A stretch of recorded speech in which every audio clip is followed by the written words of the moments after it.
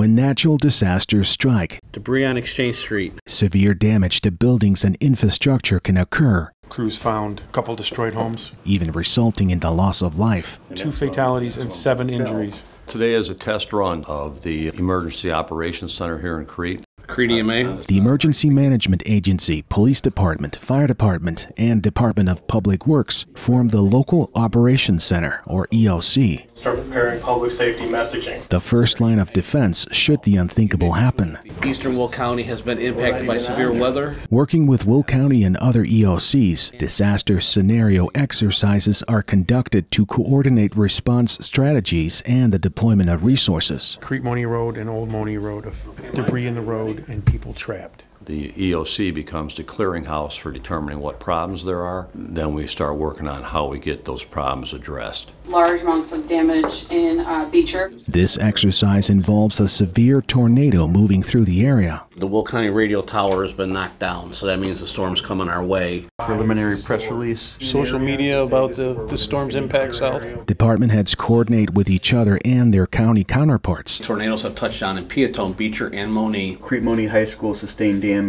Check the dam and then possibly close the road. Grabbing 2 ambulances, an engine, and a chief to take care of that area there. To ensure swift deployment of resources to affected areas. Direct hit by tornado. We're going to need a total of 4 ambulances up here. We're going to max out on our manpower. Additional nearby resources can quickly be requested if needed. We try to utilize our manpower first.